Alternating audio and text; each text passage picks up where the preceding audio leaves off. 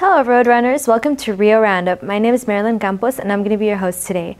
Rio Honda will be having a Trans Remembrance Day vigil on Monday, November 21st at the tree in front of the Rio Cafe to honor all those whom we have lost to hate and violence.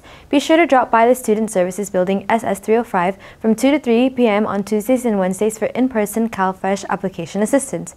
Remember that the Rio Source Room located in Student Services Building SS305 is open Mondays through Thursdays from 8:30 a.m. to 5 p.m. and Fridays from 8 a.m. to 2 p.m. Stop by and celebrate Scholars Giving on Tuesday, November 22nd at the Student Union SU206. Grab a meal and celebrate Thanksgiving with students and staff. The Cal State LA Rep will be offering virtual app assistance on Wednesday, November 23rd from 8 a.m. to 10 a.m.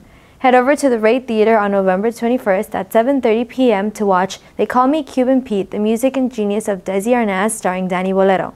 Head over to the Lower Quad on Monday, November 28th for puppy therapy and a photo booth at 11 a.m. Tuesday, November 29th at the Lower Quad will be having hot chocolate, games, and more at 11 a.m. The Violence Intervention Program is hosting a Nurturing Oneself workshop on Tuesday, November 29th from 12:15 to 1:15 p.m. in the Student Union SU201. Come down to the Lower Quad on Wednesday, November 30th at 11 a.m. and enjoy the Fall Festival. Kerrison is hosting an Intro to Immigration Benefits workshop on November 30th from 3 p.m. through Zoom.